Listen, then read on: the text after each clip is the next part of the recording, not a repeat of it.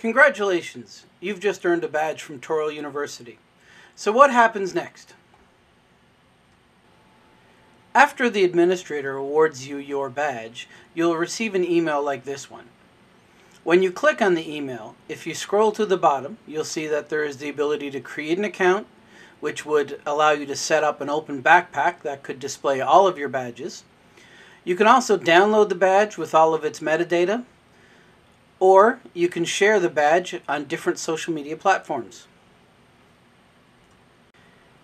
If you want to create an open backpack, which is a good idea for individuals who might be interested in obtaining more than a single badge, you would click on the Create Account option.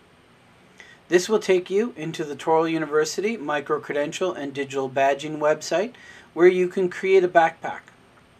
Follow the steps to create an account, and once you have created that account, you'll see that you now have a backpack that lists all of your badges. This backpack can be used to host your badges from any organization.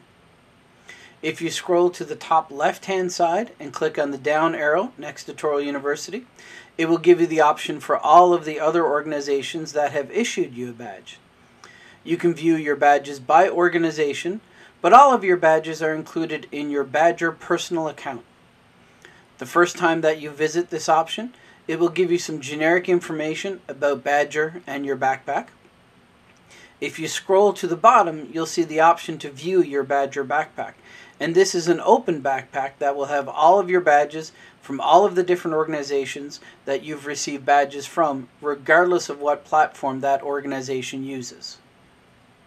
If you would like to share your badge on Facebook, simply scroll down to the Facebook icon and click on it. If you are not already logged in, it may ask you to log in first. Once you have logged in, it will bring up a screen that asks you to share the badge. You can share it as part of your news feed or story, or several other options. You can add some comments about the badge, and then determine if you want it to go specifically to your feed or to a story on your Facebook profile. Once you've clicked the appropriate options, you can click on Post to Facebook and your badge will appear in your Facebook feed. If you would like to share your badge to your LinkedIn profile, scroll down to the LinkedIn icon and click on it. If you have not already logged in, it may ask you to log in first. Once you have logged in, you'll have two options. You can share your badge as a post, or you can send it to someone in a private message. Click on the option that you would like, and you can see that it will give you the opportunity to say something about the badge. When you are ready, go down to the bottom right-hand corner and click Post. If you'd like to see the post, click on the View Post option and it will pop up in a new window. Otherwise, you can go to your profile and you should see it under the Activities section. Another way to share the badge on LinkedIn is to import the badge to your profile. In order to do this, the first thing that you need to do is download the badge. To do that, you would click on the download option in the email you received awarding you the badge. Once you have downloaded the badge, log into your LinkedIn and go to your profile. On the profile page, if you don't already have a Licenses and Certifications section, you will need to click on Add Profile section. Under the recommended options, you want to add Licenses and Certifications. In this particular section, you'll be able to add the details of your badge.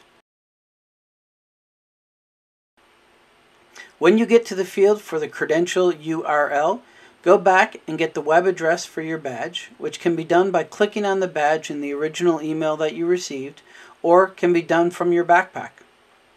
Copy and paste that address into the credential URL field and click on the Save option.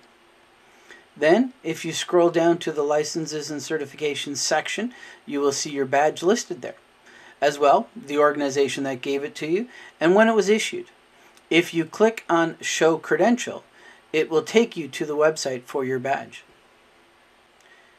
If you would like to share your badge on Twitter, scroll down to the Twitter icon and click on it.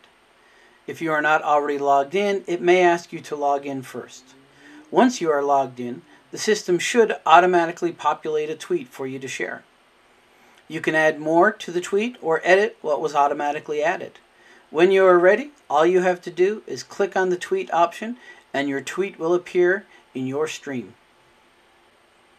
If you would like to share your badge on Pinterest, scroll down to the Pinterest icon and click on it.